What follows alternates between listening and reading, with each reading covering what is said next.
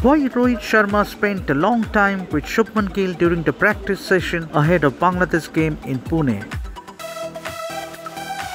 The Indian cricket team is on a roll, having won all their first 3 matches in the ongoing ICC Cricket World Cup 2023.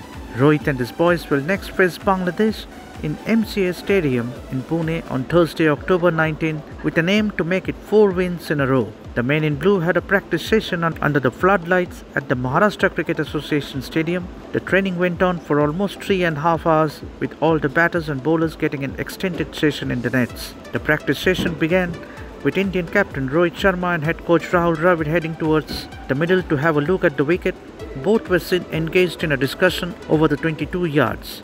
Star India batter Virat Kohli, captain Rohit Sharma and Shubman Gill were the first to bat in the nets. Virat was in an aggressive frame of mind while taking throwdowns from Dayanand and Raghu.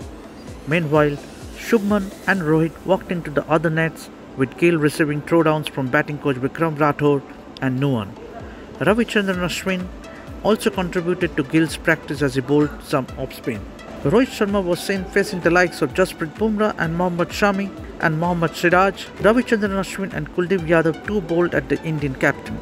Immediately after both Rohit and Shubman finished their batting in the nets, they were seen having a discussion that went on for almost 15 minutes. Both Shubman and Rohit were seen working on some technical issues. Ishan Kishan was seen walking into the nets along with Shreyas Iyer next.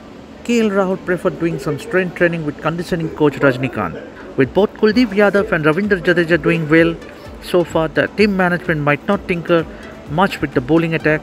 It will mean Jasprit Bumrah will share the new ball with Mohammad Siraj. Hardik Pandya, who was seen rolling his arms in the nets at Shubman Gill, will be the third specialist seamer.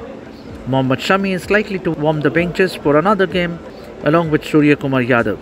The only debate will be whether to include Ravichandran Ashwin ahead of Shardul Thakur, considering Bangladesh have 3 left-handers in the top order with the likes of Tanjeed Hassan, Najmul Hossain Santo and Shakib Al Hasan. The Indians will have an optional training session on Wednesday before they take on Shakib Al Hasan and his boys. Can Rohit Sharma and his boys avenge the recent loss against the Tigers in Asia Cup? We'll have to wait till Thursday night.